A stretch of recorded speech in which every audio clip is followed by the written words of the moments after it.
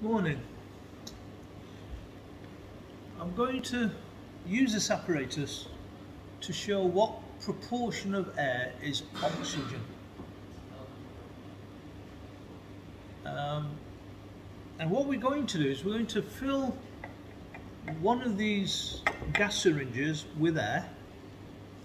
We're going to remove the oxygen and see how much air is left. At the moment they're both empty. Well, now they're both empty. See, you put air in by sucking air in and out. Gas syringes should move fairly freely without huge amounts of friction.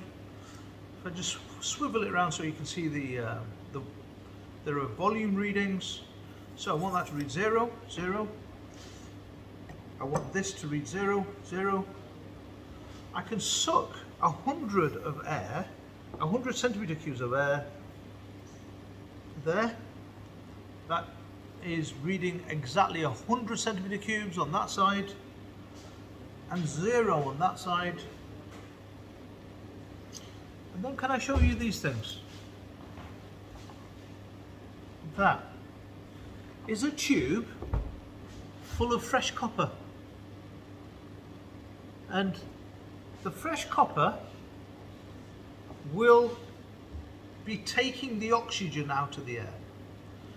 I need to put that between the two syringes like that, and I hope that this is airtight. There's no guarantee it will be, but you can check because there's 100 of air there, 0 air here.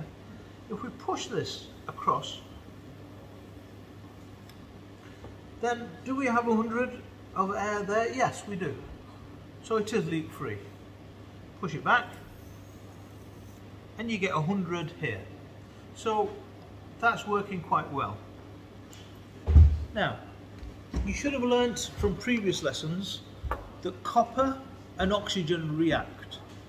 So if I show you this tube from a previous experiment, can you see it's dark in the middle? Because copper with oxygen is black. Copper with oxygen makes copper oxide. Copper oxide is black. So I'm going to try and get this hot here. Same tube that I showed you.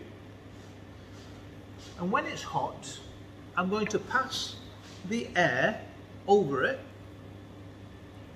and it will go black as it removes the oxygen that's in that 100 centimeter cubes of air. And on this side I've got like 95 centimeter cubes now. So I'll pass it back.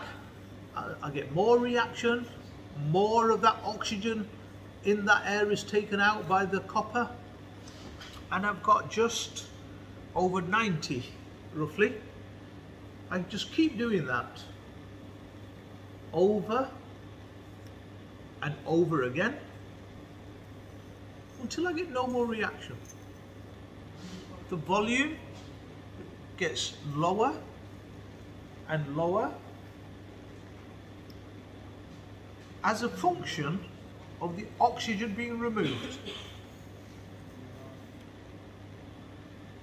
We're just over 80% at the moment.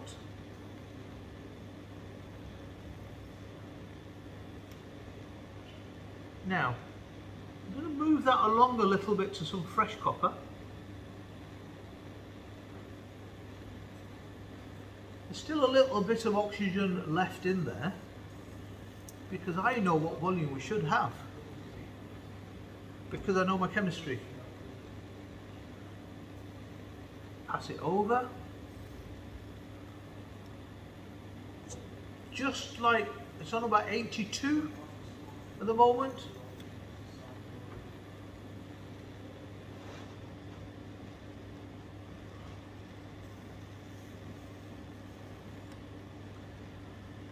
And that's it.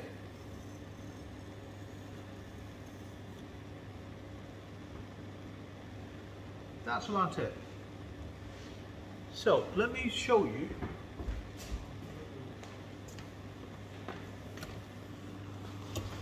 Hope you can see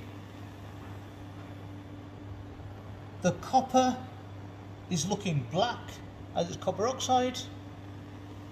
The volume, I hope you can see that, the volume reading is 79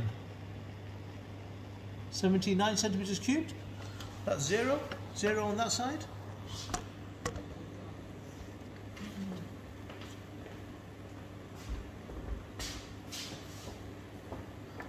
So basically I've got 79 centimeter cubes of air left. The copper's removed the oxygen. Stop heating that. That copper is now black copper oxide. The oxygen's there. It's not inside the air anymore. And that leaves 79%. So 79% of air is not oxygen. How much is oxygen? We started with 100, we've got 79. If you do the maths, subtract 79 from 100, you get the answer, 21%. And that is the percentage oxygen in air. 21% of air is oxygen. 78% is nitrogen, 1% argon, and sadly, carbon dioxide 0.04%. When I started teaching, it was 0.03%. But as human beings, we burn fossil fuels, carbon dioxide levels have gone up. And in my lifetime, my 35 years of teaching, the percentage of carbon dioxide in air has gone up from 0.03%, all right, it was rounded to 0.03, but now that rounding is 0.04. 0.04% is carbon dioxide. What amazes me is some people seem to think a large proportion of air is carbon dioxide. It's not. Large proportion is nitrogen, 78%. Then oxygen, 21%. Then argon, 1%. And then carbon dioxide, 0.04%. If you were to round it, you'd get naught. But obviously we don't want to teach you there's no carbon dioxide. There is some carbon dioxide, just very small. And definitely, I don't want you writing at GCSE any hydrogen. So many people seem to think there's hydrogen in the air, and there isn't. Okay, we'll stop there.